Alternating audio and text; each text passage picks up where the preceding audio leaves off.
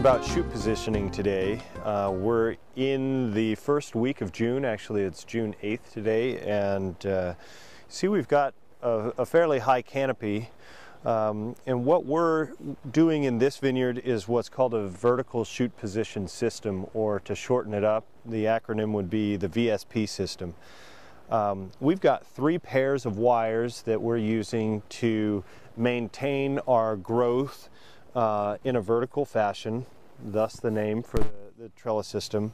And we're using these 3 pairs of wires, and essentially what we're doing is leapfrogging the wires. So after we prune, everything that the vine has to deal with is on this wire or below.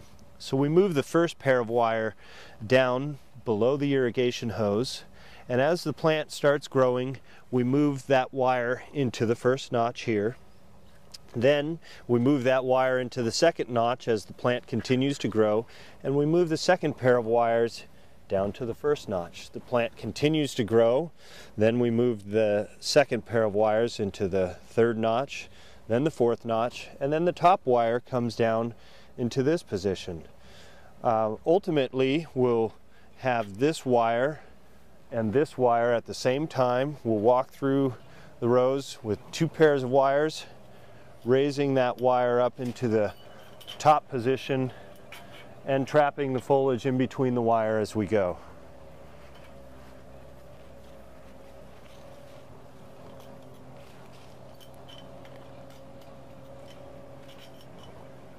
Just like that.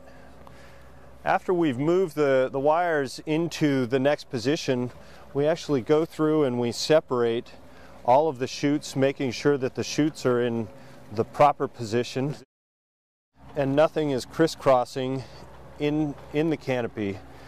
And we think this is extremely important for getting the proper amount of sunlight on each leaf surface of every shoot, being that we're trying to ripen up to 2 clusters on that shoot.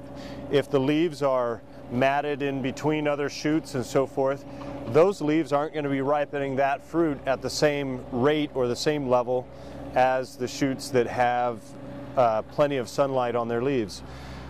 Also, being that we're cane pruning a lot of these leaves right at what we call the head of the vine, the part of the vine that branches out and the fruit actually comes off of, we need to get the proper amount of sunlight onto each of these buds, because that will be where our fruit comes from for next year.